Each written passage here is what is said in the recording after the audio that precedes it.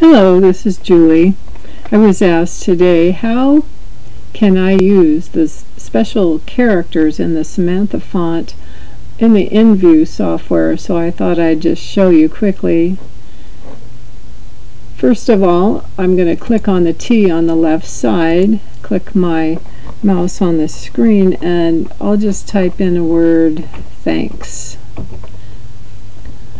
I have the Samantha Italic Pro font installed and selected here. That's why it went ahead and typed my text in that particular font. But in Samantha they have lots of special characters, so I thought maybe I would change the T to a fancier T and maybe an A with a flourish and put a S with a flourish on the end, just to show you how you might do that.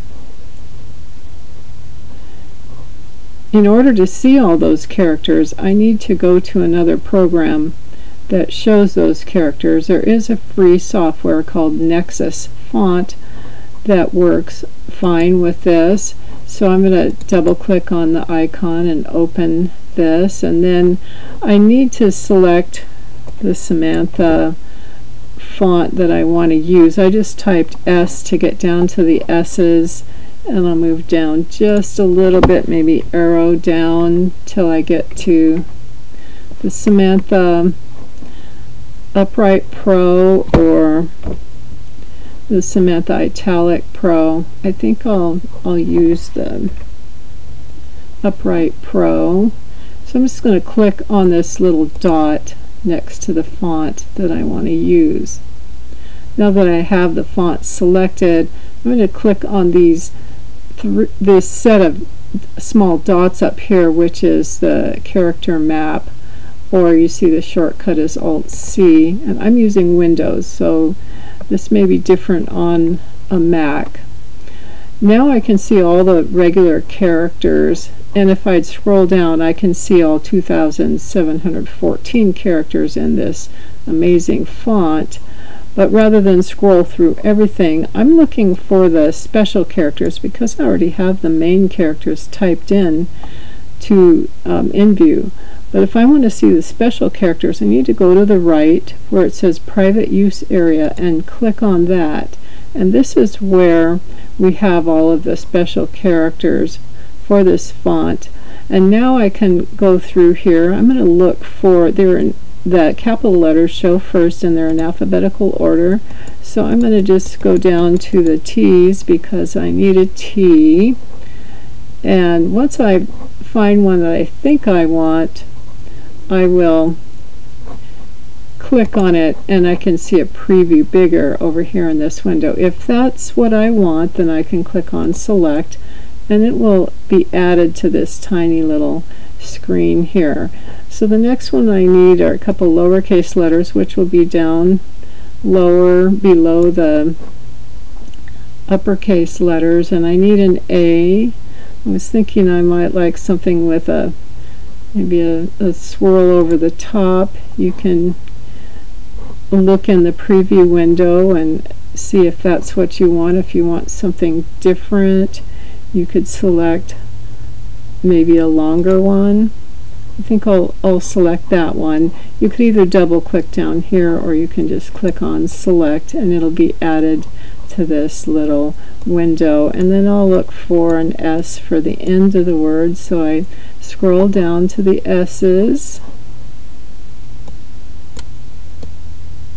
all in alphabetical order. Some have lots of different alternates here and others have fewer, but they're all in alphabetical order. So I'm at the R's, moving down to the S's, and I see one over here that I like. You can see it up here, kind of the add flourishes to the end of the word.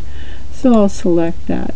Once I have all the letters I think I might need, I'm going to highlight them with my mouse and then click on copy.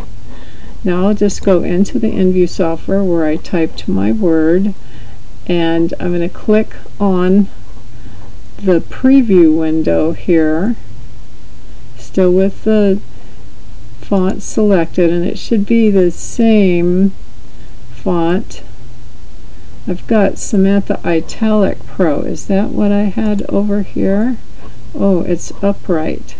So I need to make sure that I am using the same font in both programs. I might get unexpected results. So that changed what I had already typed to the Upright Pro. I'm going to click my mouse here, and now I'm going to click on Preview. With my cursor in the edit box, I'm going to type Control V for paste, and all those letters that I copied from Nexus font appear here in the window. I'm going to leave the size at 1 inch because the letters that I typed on the screen were at 1 inch, and I'm going to click on Apply.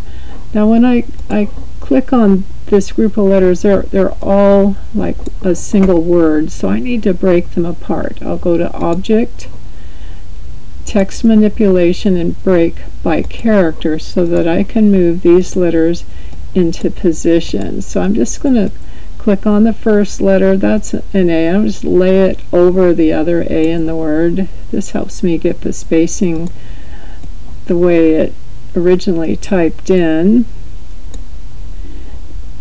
The T in place, and now I'll just put the S over the original.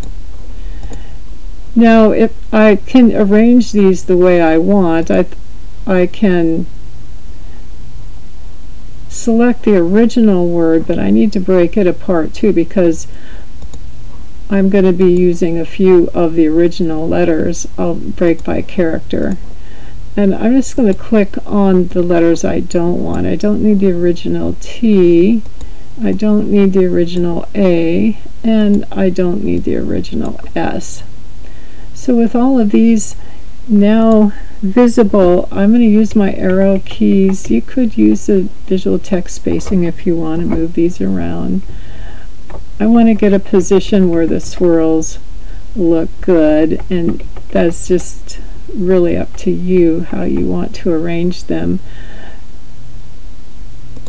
They can go closer or further away, up and down, just however you want them. I'm not sure that I like this. Maybe I want my T to actually be bigger to line up with the height of the pieces, and this is where you have a chance to use your artistic discretion.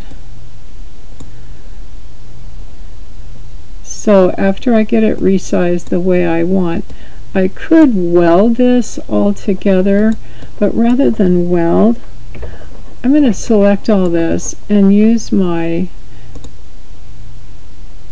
inline outline tool that's next to the bottom tool on the left toolbar, and use a outline. I'll click on outline here and type in 0.01, which is just a small outline, but if I were to cut these, some of these pieces might be a little thin, and if I give it an outline, it'll be a little thicker and cut a little bit better.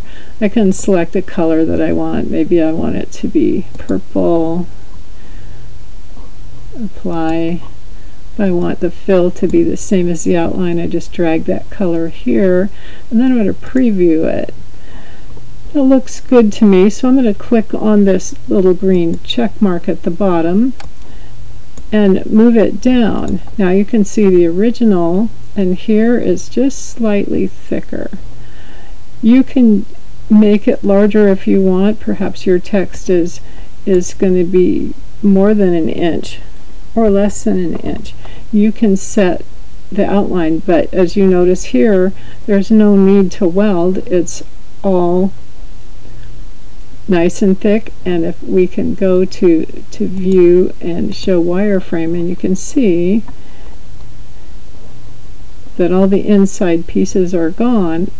If we were to cut this up here, it would all fall to pieces, so you'd have to weld it, but no need to weld here when we use the shadow. So I hope this has given you an idea for how to use the Samantha font using InVue. Thanks for watching.